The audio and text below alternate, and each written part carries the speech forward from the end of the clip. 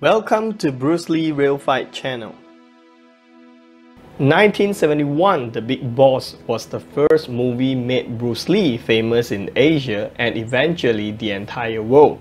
This movie was originally titled Fist of Fury in the United States, but in Asia it is known as The Big Boss, which literally means the big brother from Tangshan, where Tangshan means China mainland. The Big Boss was originally written for James Tien, but Bruce Lee's strong performance overshadowed James. The leading role was then given to Bruce Lee when the director was replaced by Lo Wei.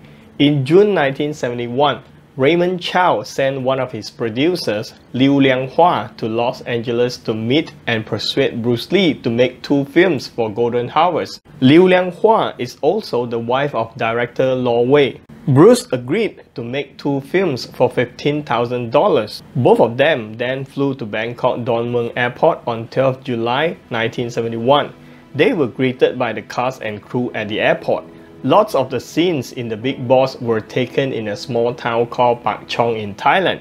Bruce stayed in Bangkok for 5 nights until the filming commenced on 22nd July 1971.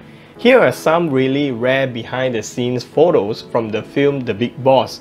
These photos are restored using the latest AI technology. If you enjoy all these rare photos of Bruce Lee, don't forget to hit the like button, subscribe to Bruce Lee Real Fight channel, and share it to your social media.